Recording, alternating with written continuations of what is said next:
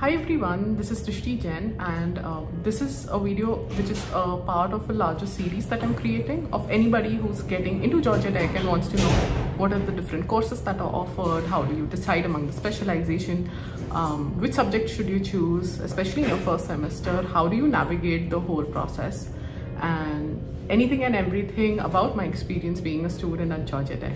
So let's get started. So let's dive right into it. The very first thing that you should know about is that the Georgia Tech MSCS course is a 30 credit course and each class at Georgia Tech is 3 credits each. So effectively you should do about 10 courses in order to achieve those credits. Now, in order to achieve these credits, you can either do it through different courses which are 3 credit each, or there are seminar based courses as well. There are a few research opportunities. The very first thing you should head on to is the official Georgia Tech website.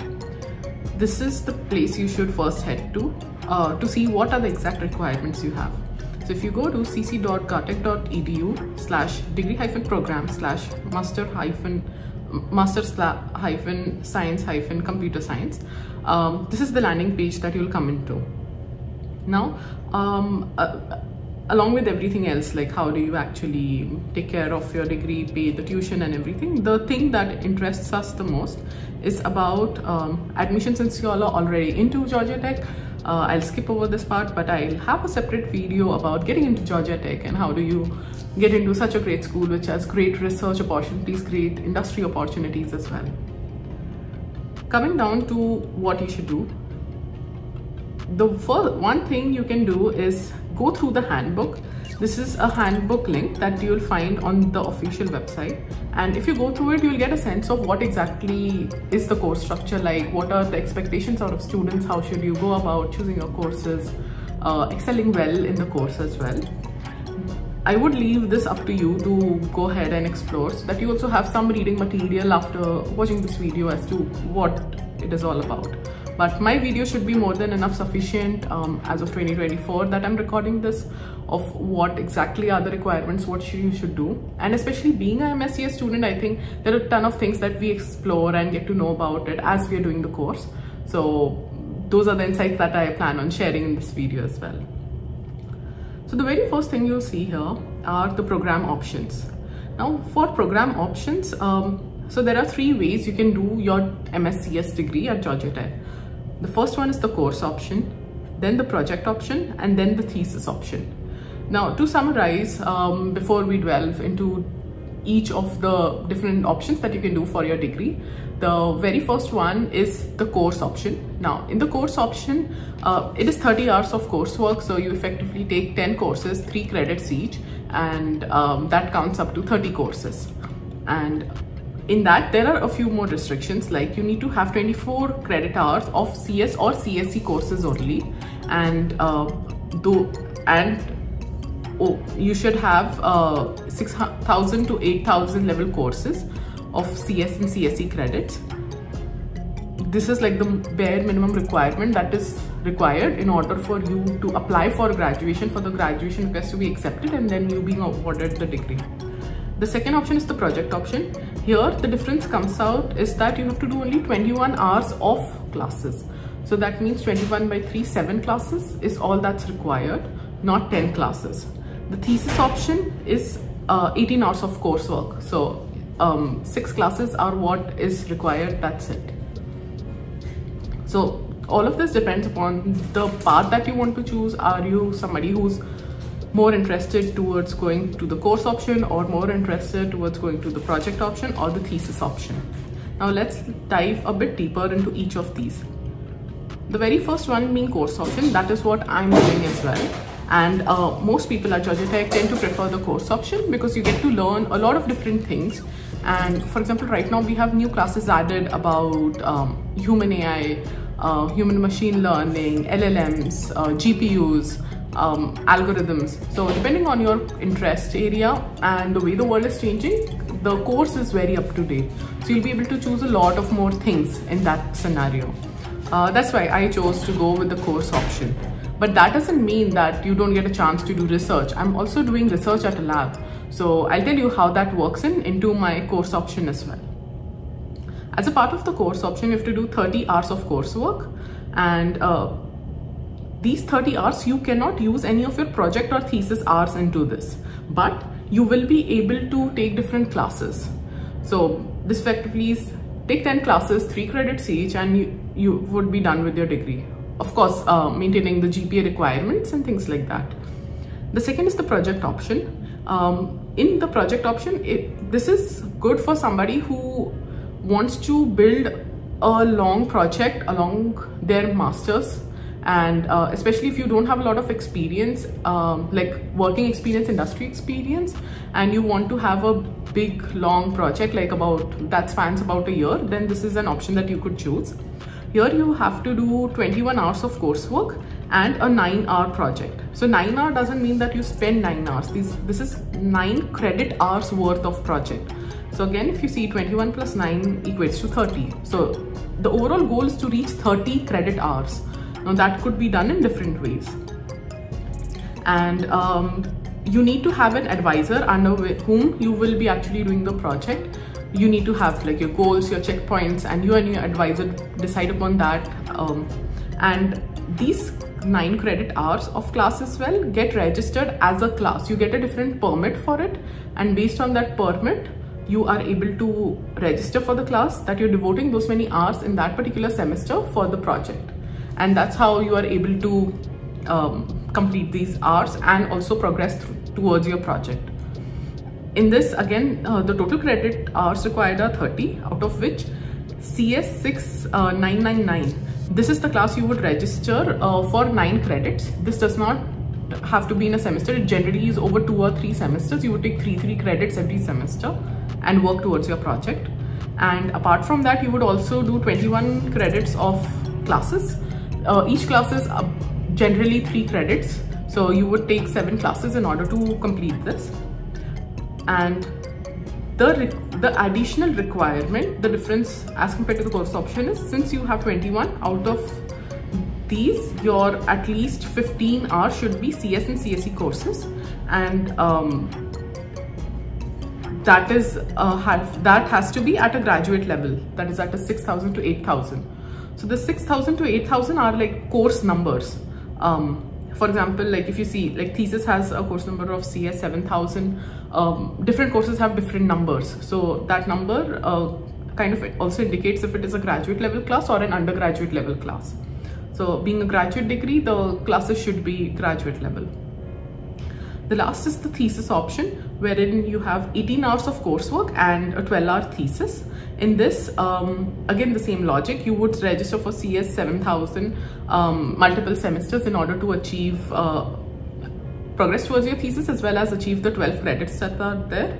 And out of the 18 credits of coursework that you have to do, 15 is the minimum requirement of CS and CSE courses. Now, another additional thing is that this is not the only requirement. You also have to have 1 specialization at least. So there are 11 specializations that Georgia Tech offers, and you need to structure your courses, take courses such that you're able to satisfy at least one of the requirement of the specialization that is there. Let's head to specializations. So for specializations, if you see, this is the website. It is cc.cartech.edu/MS Computer Science Specializations. And here, if you see, you'll find a ton of material on this. The best way is that think about what exactly is it that you are more interested in, what is something that motivates you, because it's graduate level coursework, so it's going to be a lot of workload, and you would have a lot of assignments, a lot of projects, a lot of small projects, long projects, like semester long projects, short projects which have to be done in a week. So you need to pick something that interests you so that it is fun along with learning for you. So there are 11 specializations. If you see, there's computational perception and robotics, there's computer graphics, computing systems, high performance computing, human-centered computing, human-computer interaction, interactive intelligence, machine learning, modeling and simulations, scientific computing, social computing, and visual analytics. So out of these 11 specializations, you need to complete at least one specialization. For example, if you chose the very first specialization of computational perception and robotics, so in order to achieve completing the specialization, the requirement is that you complete 6 hours of core courses and 9 hours of elective. In the core courses, again, there are different restrictions. For example, here you have to pick one class out of these listed classes and one class of this. The total of this would be 6 hours. For electives, you need to pick 3 courses, but since it does not say any restriction based on the subsection of perception or robotics, you can choose 3 out of all of these. So this would constitute like 15 credits, 15 credit hours for you. Out of your degree, that is half of your degree. So out of the 30 credits, 15 are dedicated towards your specialization. Now this becomes especially important if we come back here to the 3 different program options that are there. There's the course option, the project, and the thesis. The reason it is like minimum required hours of 15 at least in project and thesis is because 15 hours are required for your specialization, and whether you're choosing project or thesis or course, you have to have specialization. Now other specializations, like a specialization that most of people are interested in is machine learning. So in machine learning, there are core courses. You need to pick 2 core courses. So you need to pick one course of either machine learning or computational data analysis, and one more course out of all of these courses. Generally people pick graduate algorithms. Also, an important point to note is that it is not necessary that all courses would be there every semester.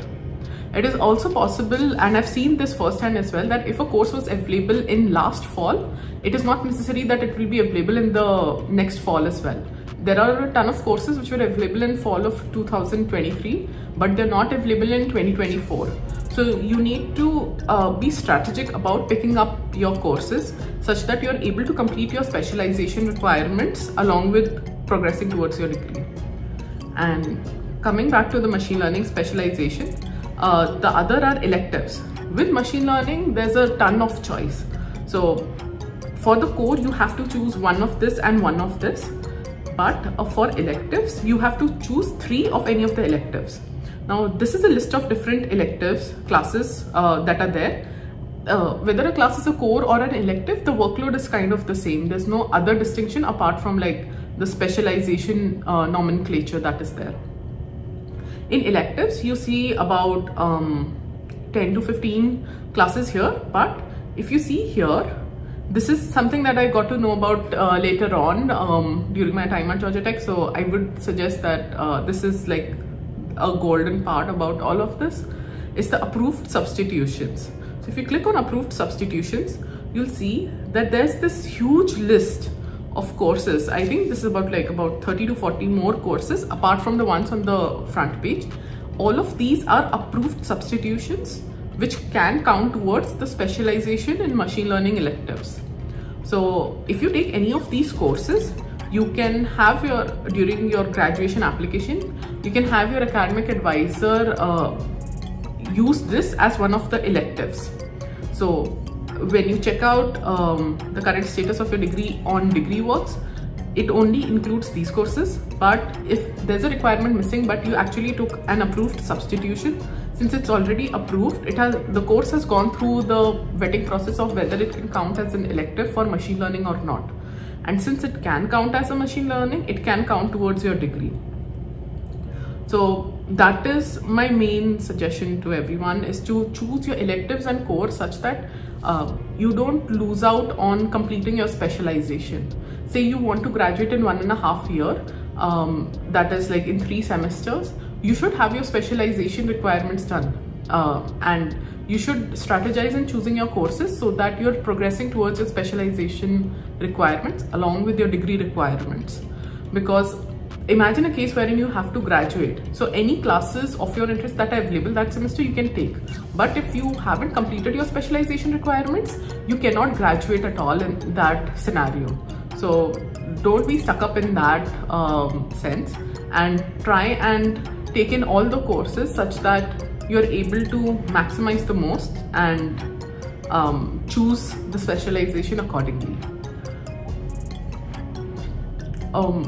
Since this video is getting a bit long, I'll post the remaining part in part 2, wherein I talk about how should you structure your semester, how many courses you take per semester, how do you actually balance out courses such that it is a mix of light and heavy courses and all of that. I hope this video was helpful, and I have shared my tips as well that I got to learn along the way. So all the best, and let me know.